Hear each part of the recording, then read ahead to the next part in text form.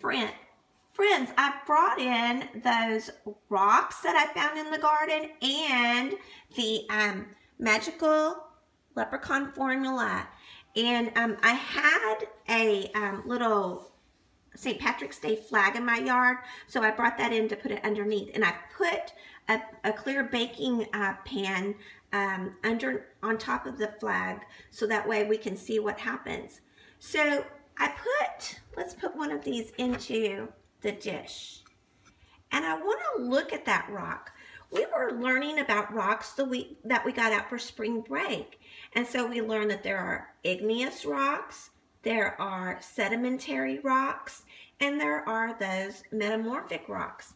And when I was looking at this rock, I don't really see any real layer upon layer upon layer that I could think that it would be a sedimentary rock. Do you think it's a sedimentary rock? And I'm not really seeing how it would be an igneous rock. So that leads me to believe that possibly it's a metamorphic rock. What do you think? We'll zoom in on it.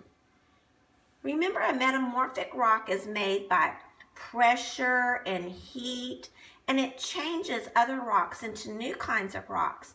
So it does look like it's been kind of like had pressure put on it. So I'm not really sure. All right, I should have taken the lid off of the Leprechaun Formula before I started filming. So I'm going to set the camera down for just a minute, and then I'll take the lid off of the Magical Leprechaun Formula. Did you hear it open? My goodness. So the formula is like kind of green. Oh, I love how Liam put like this ribbon on there that has shamrocks on it. Shamrocks are another symbol for St. Patrick's Day. Now, when you do experiments in the lab and you're using liquids, you use what's called a pipette or like a little dropper. But I don't have any of those at home, but I do have like my turkey baster that I use when I'm like making turkey or when I'm basting chicken. And so I thought, well, that's kind of the same thing. So I'm going to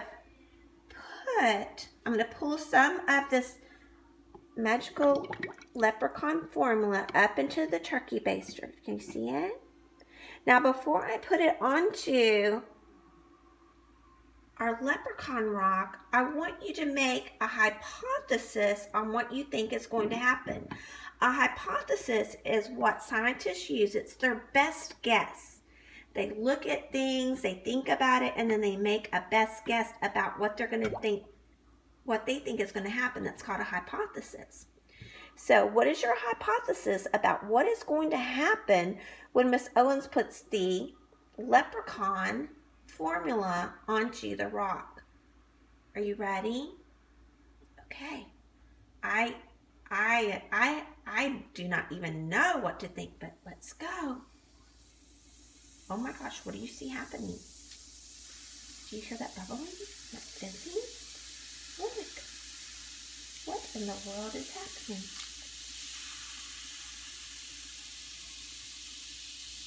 Let me get some more of that leprechaun juice.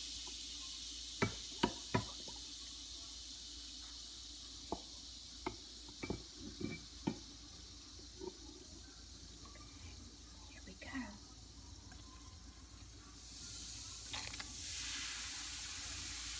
Friends, do you see something inside of there? I see something.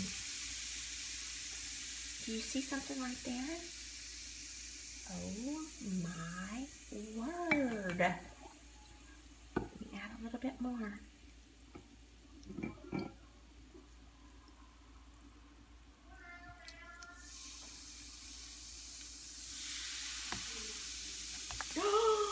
Oh my word. What is that? What is that? What is that?